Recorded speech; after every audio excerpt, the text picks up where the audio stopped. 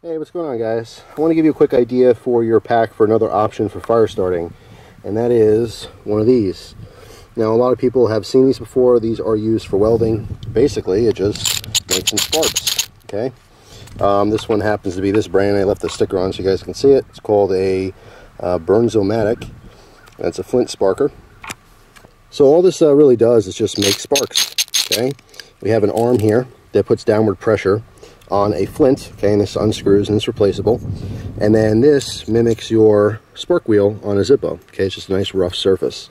All right, so there's downward pressure on here via this, spring type handle.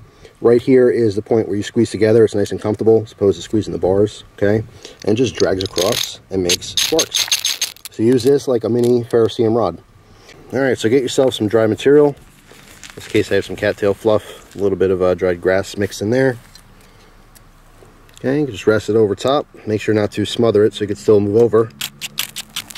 And there you go. All right, so here's another quick demo.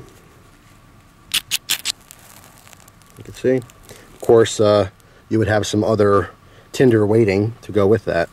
But I just want to give you a quick little demo, show you how this works. You're all done, just blow out any debris that's in there. And you're good to go. I would definitely recommend getting some replacement flints for this because they don't last all that long. It's not meant for fire starting. It's meant to just throw some sparks for welding. But a pretty cool little addition to your fire kit. Like I said, you can never have too many different ways to make fire. I definitely don't recommend this being your only way to make fire. You should have, a nice ferrocerium rod. You should have a couple of butane lighters as well. And then a bunch of different fire starting materials, some fat wood, and some of the chemical stuff that's out there. But like wet fire is probably one of my favorites.